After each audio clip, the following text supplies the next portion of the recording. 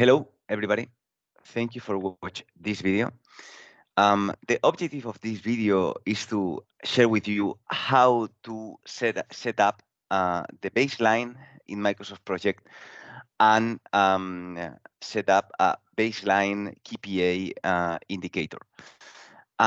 We will be working with the file we used for on the other post, Microsoft Project tip timeline view. And we will be starting with basic project structure, as you can see here on the screen. We have a basic project with 5 phases, and the timeline view is here already activated. So the first step is to activate the baseline, to create the baseline. So we have to go here to project, set baseline,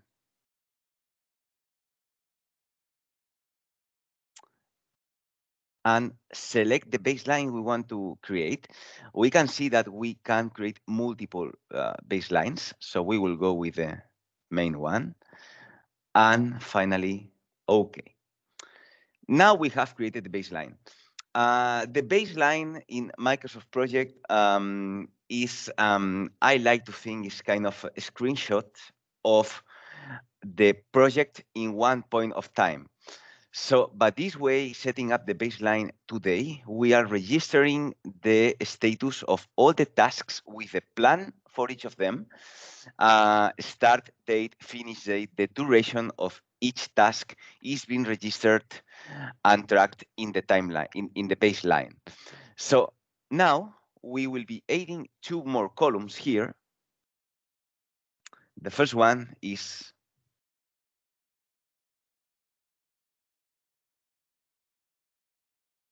baseline start, and then we will be adding baseline finish. So we can see how, as there are no changes, the start and finish are matching the baseline start and baseline finish. So now, next step is create the KPI. For creating the KPI, we will have to add a new column, type duration. We will select the duration 1, for instance. And then we will have to edit the custom fields on this column. We have the option to rename the field. So for this case, let's call it baseline KPI. And then in custom attributes, we won't be working with the default option, but we need to set up a formula.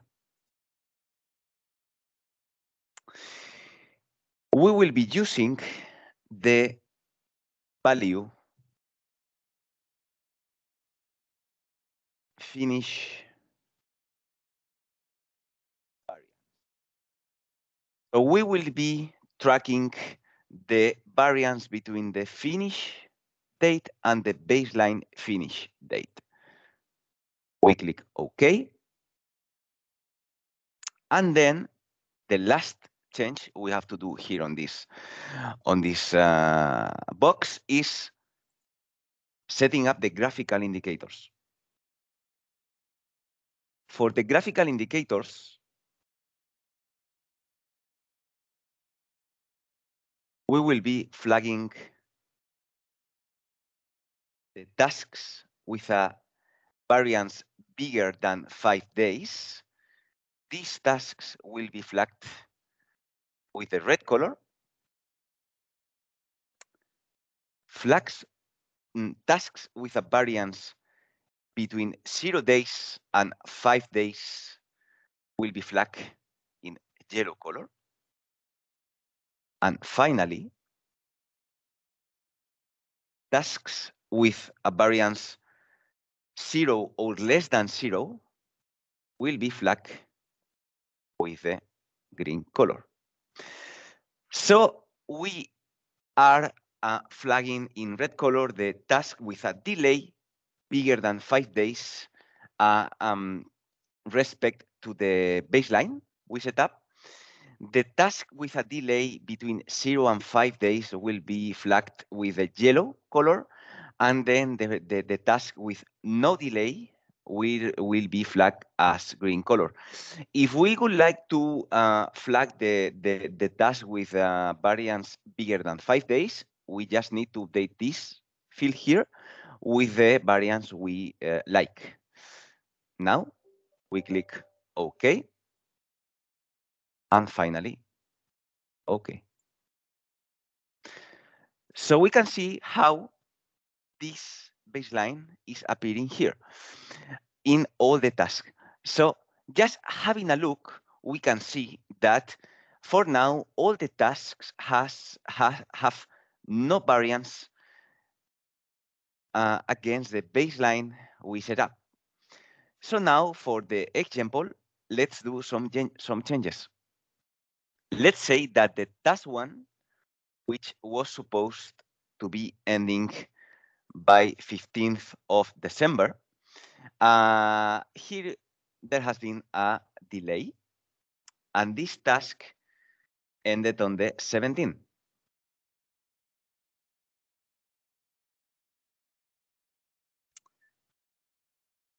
This means this task has a variance of 2 days, which is flagged here in yellow color as we configured.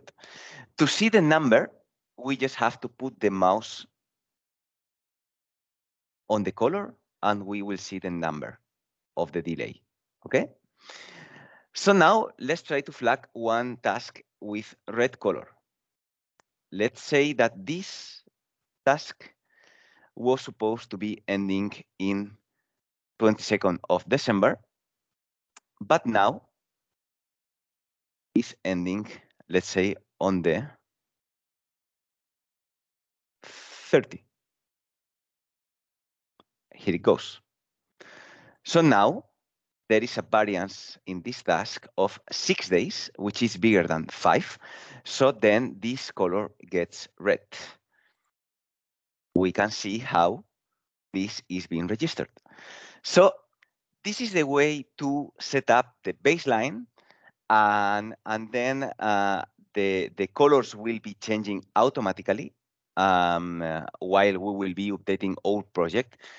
We will be updating the start finish dates of all tasks, and then these dates will be automatically compared with the baseline we set up, and then the baseline KPI will be reflecting that variance accordingly.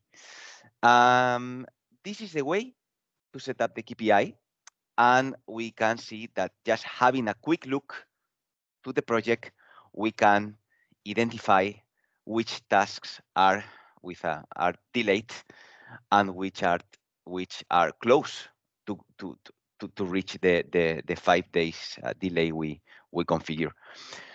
So I hope this explanation will be useful for all of you. Feel free to leave a comment on the post if you have any question. And yeah, that's all. Thank you for watching this video and have a nice day. Bye.